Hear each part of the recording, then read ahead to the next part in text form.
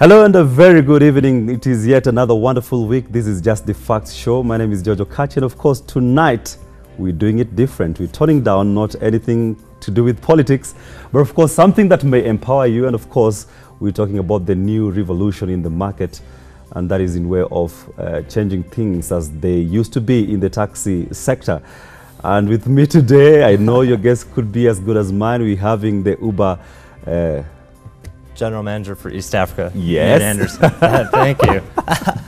Yeah, just to let him introduce yourself to the viewers probably. Perfect. Maybe your full names and the title. Perfect. Yeah, my name's Nate Anderson. I'm the General Manager for Uber in East Africa. And super happy to be here. Thanks for having me, George. Welcome to the show. Yeah. Great. Did you ride on a Uber coming to the show? Absolutely. Everywhere I go, I Uber. I actually haven't owned a car in 6 years. So, Okay. Yeah, I Uber in every country I'm in. Yeah, so there is a number of, misconceptions about Uber. And in your introduction, I didn't hear you mention something of Uber Taxi, General Manager East Africa. Is Uber a taxi? No, so, I mean... Service, probably. Yeah, I mean, there's always different misperceptions in the market, but I think what we need to make super clear here is that Uber's a technology company. A lot of people don't know this, that Uber actually doesn't own any cars or employ any drivers. It purely provides this technology platform that matches people that want to get a ride with someone who's willing to give it. And that's really how that idea started back in 2009. So how come we've had the disparity between people with the term, these are taxis for Uber, these are the normal taxis, and what have you? Yeah, I mean, I think when it comes to like what is Uber and what does Uber bring to the market, we should really go back to how did Uber first start, right? And it happened when our co-founders were in Paris. Back in 2009, they had difficulty trying to get a cab, right, or get a taxi. And that was a time when smartphones really started to pick up, and they said, how awesome would this be if we could just push a button and get a ride? And that was this whole idea of Uber. And so they went back to San Francisco and started building this technology. And essentially what happened is they would find existing operators in the market, existing taxis, existing private hire drivers, right? And say, like, use this technology to get more business throughout the week. And that's how it started. And it started in one city, then it started moving to more cities, more states, more countries. And now 6-7 years later, we're in over 70 countries and 400 cities. Yeah, and it's really working, revolutionizing the market. But we've been seeing it greeted with apprehensions in different places that you're going. Why is it so? Yeah. Or is it just being conservative? No, I mean, like, I think Uber is something that just really took the world by storm, and it was something where there was just so much pent-up demand for riders to get around their cities more affordably. And I think what we found is that in every city we've gone to, every country, we have this resounding feedback that, I've never been able to explore my city so much before and so affordably. Right, and so we definitely have riders that love it on the driver's side too. It allows them to explore. And many drivers that may have been existing taxi before they came to Uber, maybe they were existing private hire, maybe a totally different job entirely. They love this idea that they can drive people around and see so many parts of the city they never would have seen before. Yeah, and to the riders, we can't really overemphasize the benefits that Ubers come with, and of course. We saw the apprehension that happened when you were trying to launch it in Nairobi, that is in Kenya. Were you there in the formative stages? Yeah, so I've worked with Uber since 2014, yes. Been a part But in Kenya, I'm just, my question is based in Kenya, Nairobi. Yeah, so I joined the market in January of 2016 here, and so yeah, there was definitely some times of intimidation or apprehension earlier in the year, and don't get me wrong, that was an extremely tough time for the team, a tough time for the driver partners. Do you think giving up? Did you think giving up? No, absolutely not.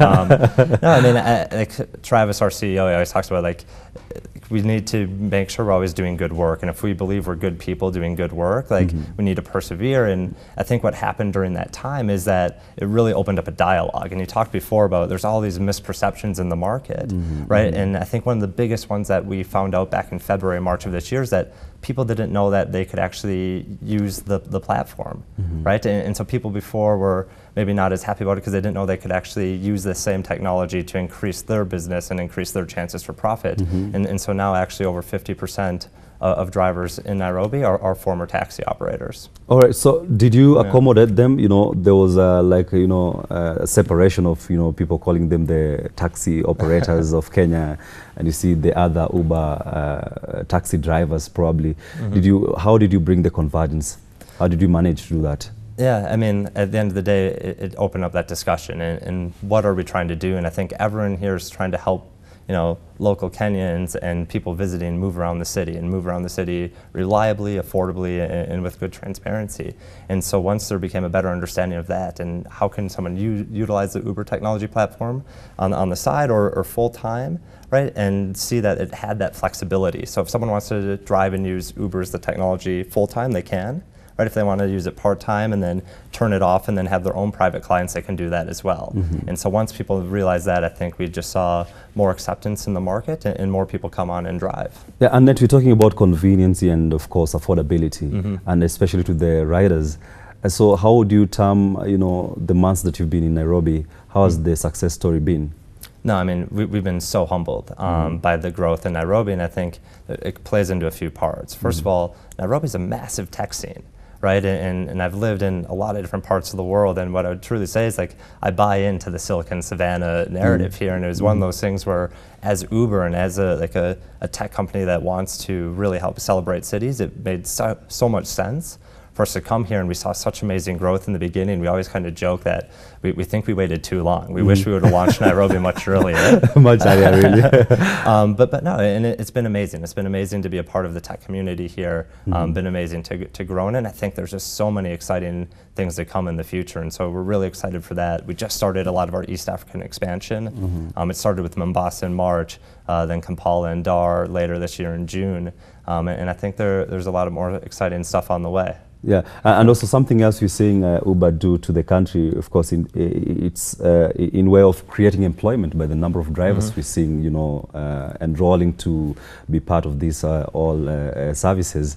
Yeah. So how would you term, you know, the uptake and, of course, curing the unemployment scourge in the country?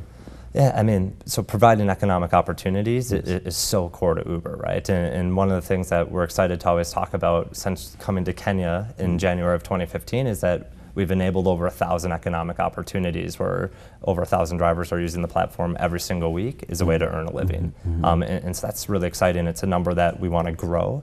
I think there's another part of the story that's interesting is how can Uber not only provide a great economic opportunity for someone, but then help encourage entrepreneurship, right? And so there's different types of drivers that would utilize the platform. You have some that are drivers that work underneath a fleet partner or vehicle owner, right, is a salary, and then you have independent operators, people that just partner with Uber directly and drive their own vehicle.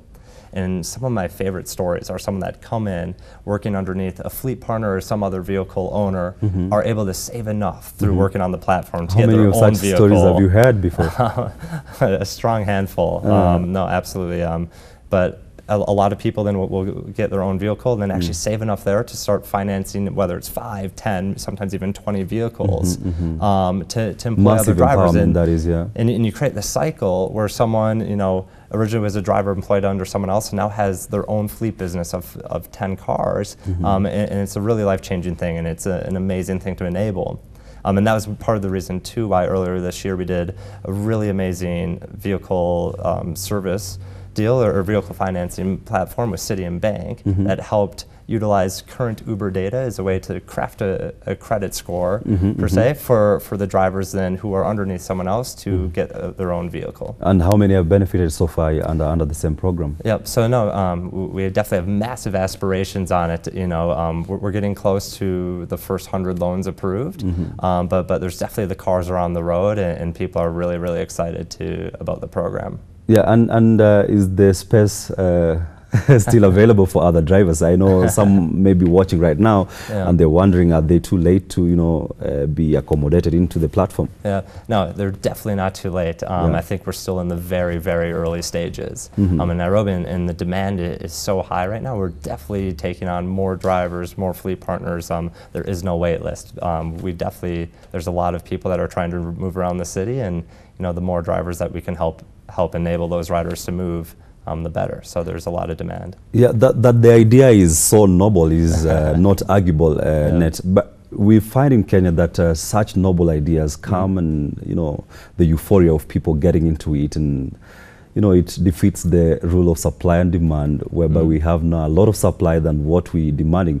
Have you people done more of an analysis in the market to, you know, gauge how you can make this sustainable? No, absolutely. I mean, you always need to balance supply and demand, and make sure that, you know, drivers that come on and trust that platform, right, have enough trips to make it work. And it's so core to the heart of everything that we do, that we definitely are always ensuring that. But I think what's been so exciting for us is that because this technology enables people to take rides that may have never taken a ride before, you find that there's actually just so much more demand than that was in the market previously.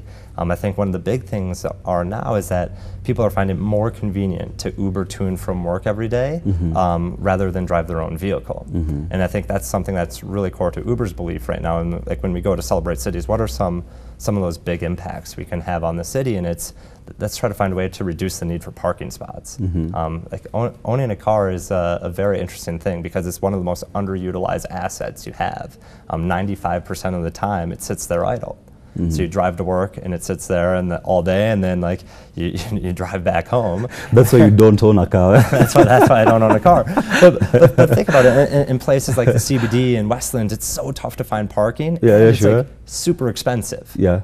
And if you can Uber to and from work every day, you reduce the need to use so much of like key city spaces towards parking lots. And so we have this phrase like, let's have more parks instead of parking lots in cities. And I think if we can find a way to make it affordable enough for riders and convenient and reliable enough that you'll always get to and from work every day, it's a no-brainer. And so like I told you before, I don't own a car. I Uber to and from work every day. But I think like the interesting thing in my own personal situation is that like it is cheaper for me to Uber to and from work every day than pay the parking in my building. And we've had some you know, people cite you know, Uber being erratic in terms of their price setting. What causes this?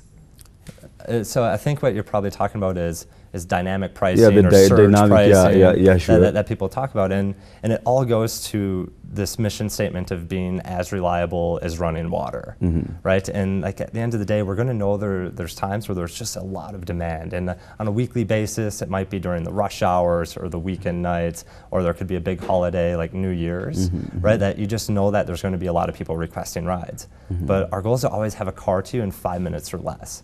And so the reason why we have dynamic pricing is to help regulate the market there and ensure that you can get a car. Because if you have to get to the airport, you can't miss that flight. So we need to get your car within 5 minutes. And then also too, when prices start to rise during these high demand periods, it encourages more drivers to sign on to the platform, right? And then more drivers sign on to the platform, and there's heat maps of showing where the highest demand pockets are in the app. It helps to ensure that you have that perfect economy of supply and demand. So that's why it is. I know it's controversial, but at the end of the day, it's always going to be about reliability. And rides during low demand periods should be cheaper than rides during the highest demand. Yeah, and Net, I know in other countries whereby probably you've had your success stories, it has not come without a number of complexities in terms of course, the apprehension bit of it that we've already tackled. But a look at Kenya, the Kenyan market, do you find it receptive? Yeah, absolutely. I mean, I think Kenya is a place that welcomes entrepreneurship and welcomes innovation. I think that's why we find so many people love creating companies here, and like there's such a buy-in to help the tech scene in Kenya and in Nairobi and really build out that hub.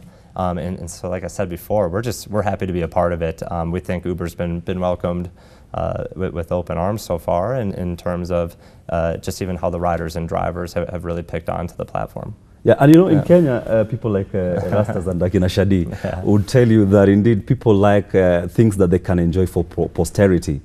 Are we seeing Uber only get the hype, you know, for a matter of few years and then it gets to the nosedive? or what are the future prospects for? You got to remember, Uber is only like 6 or 7 years old, so it's still a very new company in that regard. But I think like celebrating the city, and I mentioned it a few times. It's one of our cultural values. In fact, it's the first one. And I think like it's just so keen to everything we do, and everywhere we go, in every city we launch, hiring local teams, trying to figure out what are the different dynamics in Kenya versus South Africa versus Nigeria versus Egypt, all around the world, and say how can we best localize this product to the market, and what can we do to make sure that Uber is a part of the community here. And so it goes even to the events that we partner with, whether we've done Kuroga Festival, Safari Sevens, other things there, but even the different types of products or like special pop-ups that we'll try. And so one we did recently was Uber Chopper, where people could request a chopper on demand in the app, which was a fun one for the team to execute on. And perhaps you've heard that, of course, you have some incentives for the riders in terms of the free Uber rides. So how does this happen? Because you see, these are so simple questions, but there are people who don't know them. Yeah, no, for sure. And for anyone listening that hasn't used Uber, there is a first ride free, and so I think that's one of the benefits that we try. Okay. Yeah, perfect. but and the philosophy behind it is because we believe so much in the experience and the product that's here, that if someone hasn't tried it, if they can try out Uber for that first time, we hope that experience is so magical that they come back and try it again. And so that's the philosophy behind it. So it's part of the marketing initiatives with Uber to offer that first ride free. Yeah, now let me talk about the car owners, and we have a rapidly growing middle class whom are having the rush of owning vehicles, but of course through serviced loans and what have you. Are they accepted to bring in their vehicles which are being serviced? Yeah, so I mean, that's what it comes down to. There's two types of people that really partner, right? You have vehicle owners that have a vehicle that sits idle, right? Because 95% of the time it does, and they're saying, wow, I'd rather put this vehicle to use, hire a person or hire two people to drive this. I can employ, basically employ Kenyans to drive the vehicle. They earn money, the vehicle owner earns a bit of money, and that's definitely part of the model. And so those are technically called our fleet partners in Nairobi, and then we have others that want to drive their own car. So it is open for both of them. Yeah. Now, for those who of course own their vehicles and they would wish to come on the platform, and perhaps these vehicles are being they've taken a loan to buy the vehicle. Are they allowed to the platform? If someone took a loan to get a vehicle? Yes. Yeah, as long as it meets the vehicle requirements, and obviously there's a lot of the different standards that we have in terms of ensuring compliance, but as long as it's the minimum year and all the compliance lines up. And what are your requirements? I know that is a question that many people could be having. What are the requirements you're talking about? So it's different in every city, but for Nairobi specifically, it's 2008 and above. And then also it's four-door sedans, so no hatchbacks, because people like bigger cars to ride in depending on how many passengers. And so that's the standard vehicle requirements in terms of, then obviously a lot of aesthetic things in there. You want to make sure there's working air conditioning, radio works, seat belts are good, and ensuring all those safety standards that are met. And then in terms of just even the government compliance, like ensuring that you have the right insurance, the right NTSA stickers, and then any driver that has it has the correct licensing as well. And in terms of training the drivers who are operating taxis under Uber application, do you have a say in that, or? Yeah, so we have basically a marketing and support center here, right? And what that does is it's called our Green Light Hub, and so we have hundreds of drivers and partners that go through it every week, and people may go there for new driver training. How do you use the application? How do you provide 5-star service, right? You got to remember every single ride is rated between 1 and 5 stars, and that's one of the really nice features that ensures accountability on the system. Right, and so the Green Light Hub, part of it's dedicated towards that, right? If people start to get lower ratings, right, while they're driving on the platform, we invite them back in to do a retraining to make sure, again, like we always want to have a high quality service, but there is training that is provided there, and it's also a support center for any general inquiries. My director is interrupting me and is telling me that, of course, he's tried using Uber before. Okay. But he's never... It's a great experience. Have you had a great experience?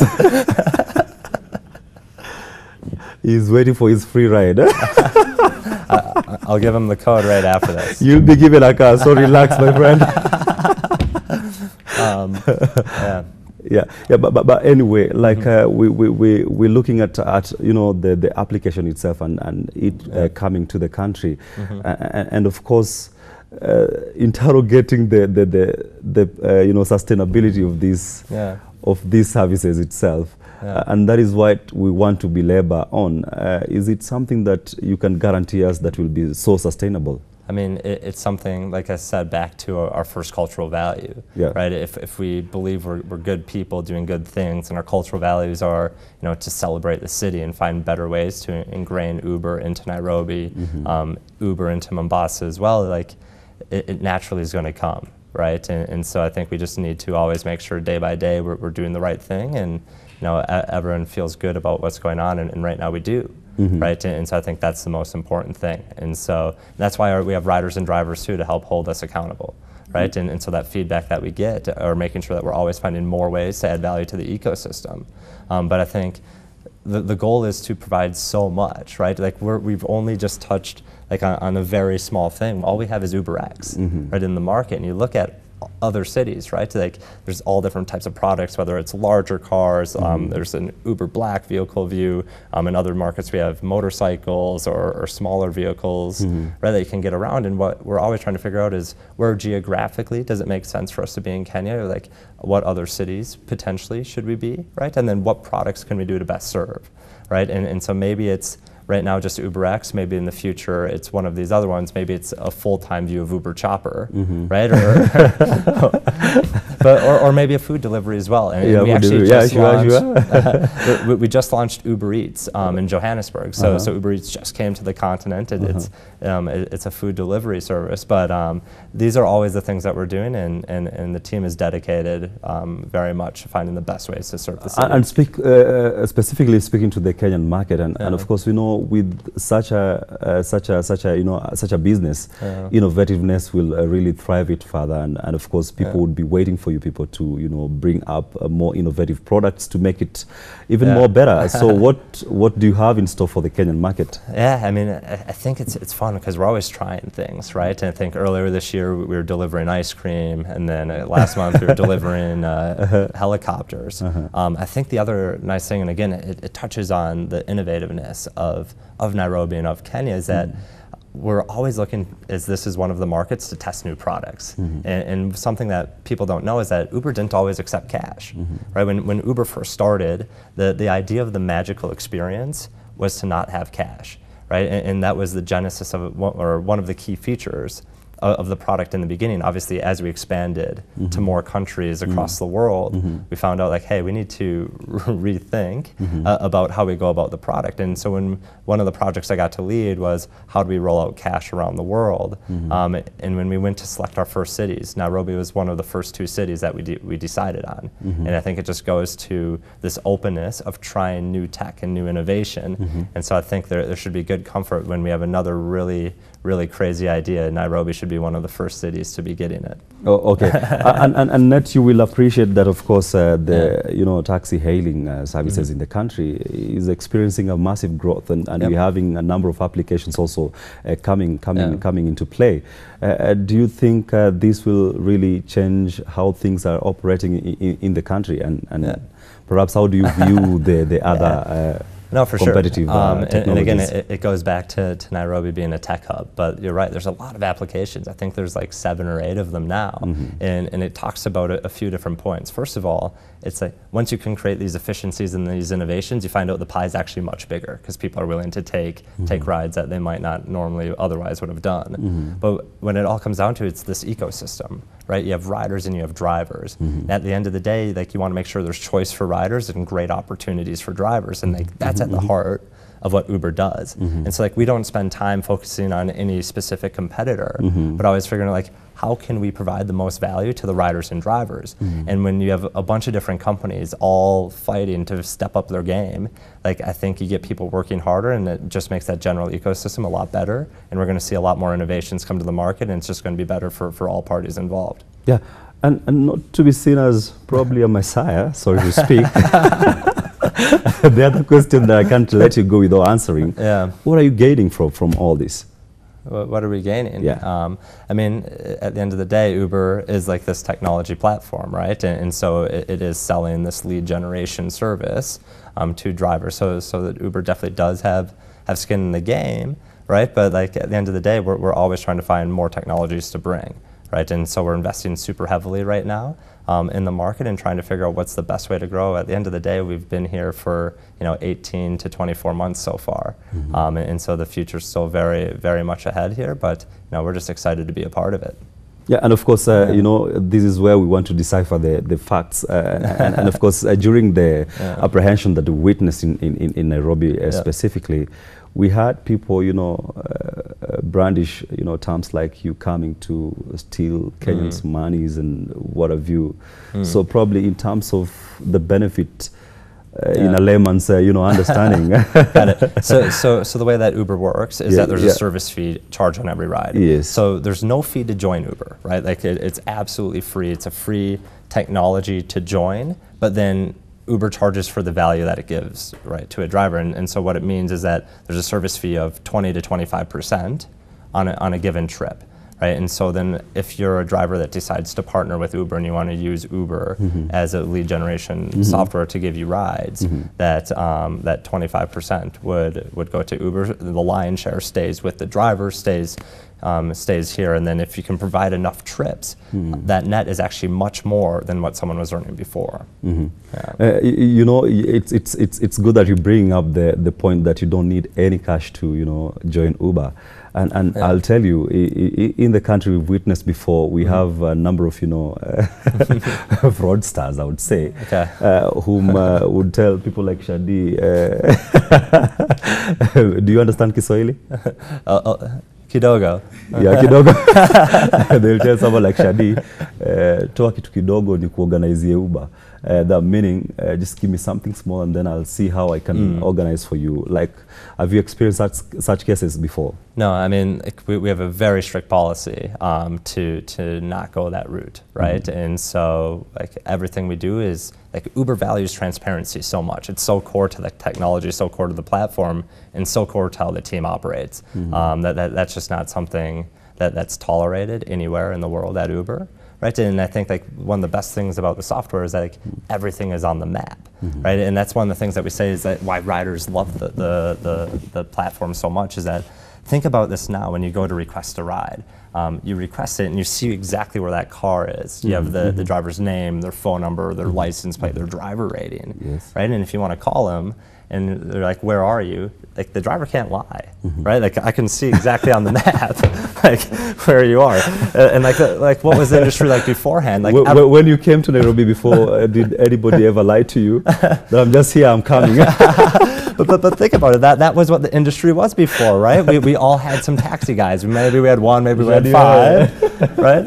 And like it's like, am I going out tonight? And it's like you're like I have 5 taxi guys to call, and no matter what one you call, they'll be like I'm 5 minutes out. And like an hour later, like where are you, man?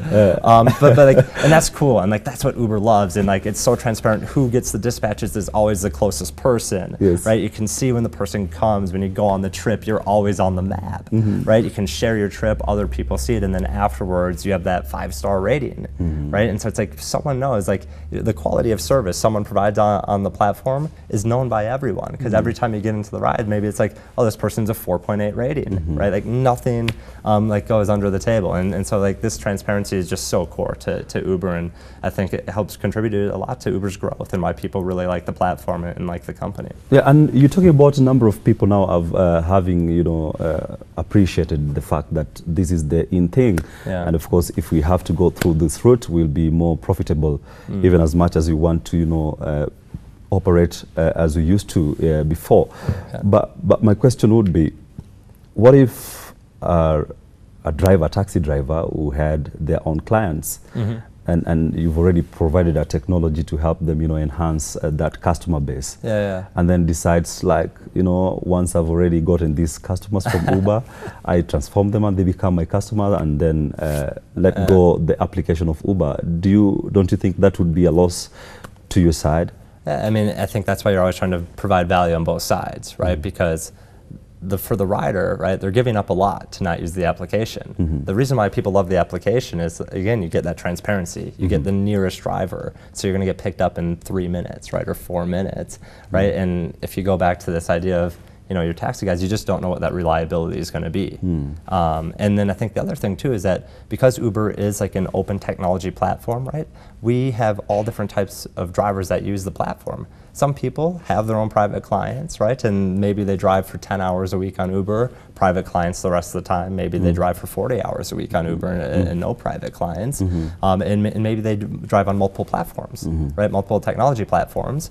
But because we're always about choice, we want to win drivers and win riders through providing the best value. And so if there's a situation where someone's not getting enough value and they're trying to get clients on the other side, or if riders are like, don't want to use Uber because they think that they get better value from a driver individually, again, it just makes us work that much harder. Like, how can we provide more value on the platform, and how can we make the product stickier? And so if anything, if that happens, it just makes us work that much harder to benefit everyone in the whole. Yeah, a troublesome director on the other side of the gallery is called Jose. You know, is contemplating and grappling with the fact that, of course, he's not on a smartphone before. So the question is it a reserve for people with smartphones alone, and perhaps people like Erastus, who is using Kabambe, cannot have the opportunity to, of course, enjoy the services? No, so it's very interesting, right? When Uber actually first launched back in San Francisco, we did texting as well, like text for ride. And what ended up happening were a few things. One, smartphones became a lot more popular at the time in the US, and so we just saw that feature wasn't used as much, right? And so just more product development went towards the actual developing the application. I think as we expanded throughout the world, we're always testing new ways for people to order Ubers. And so right now, the predominant method is definitely through smartphones, right? Whether it's on iOS, Android, or Windows, right? But then also you are able to request via the web, right, at m.uber.com. It's a mobile website, and we have some other fun stuff that we might be testing out too. But Ned, I think we're not on the same page. Yeah, that is a smartphone. That is a very nice Android phone. Yeah, like someone would wish at least to, enjoy, be part of this new technology, and probably they don't own the smartphones. How are you maybe planning to help them out? Yeah, no, there's some interesting things. Unfortunately, the products aren't completed quite yet, so I don't know if I can share too much. Okay. But what I will tell you is that for riders that don't have smartphones, like we definitely are exploring some really unique, really great solutions for you. And so it might be so good people that do have smartphones decide to use the other ones as well too. But I think time will tell. All right. My director is on my neck, and of course, Ned, when it comes to this topic, we can always talk until until in the morning.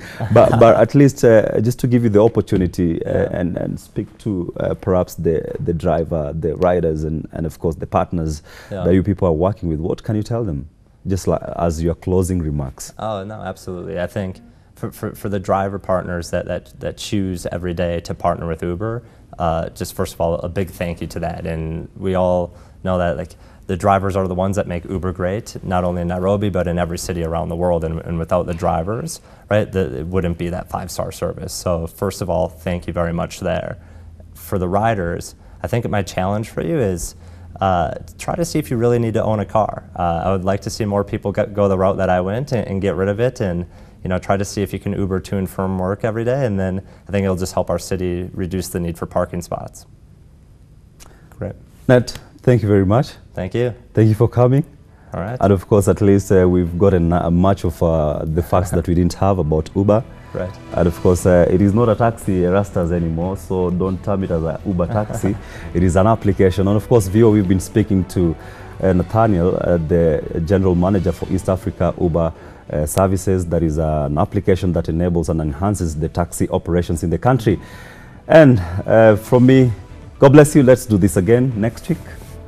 See you then.